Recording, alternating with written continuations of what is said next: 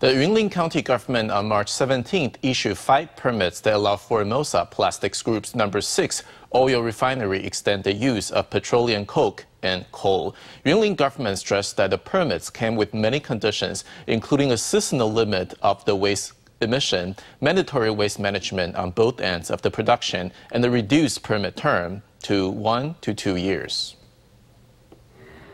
The Formosa Plastics Group's No. 6 oil refinery's application of extended use of petroleum coke and coal has long been a controversial issue. The Yunlin County government has issued conditional permits on March 17th and stressed the review and approval process strictly met the legal requirement.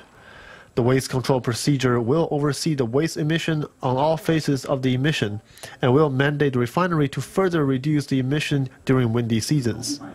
Yunlin County's Environmental Protection Department said that the county government put a set of regulations in place that banned the use of petroleum coke and coal back in 2016. However, it was voided by the central government. The Environmental Department called on the central government to come up with clear regulations on the matter.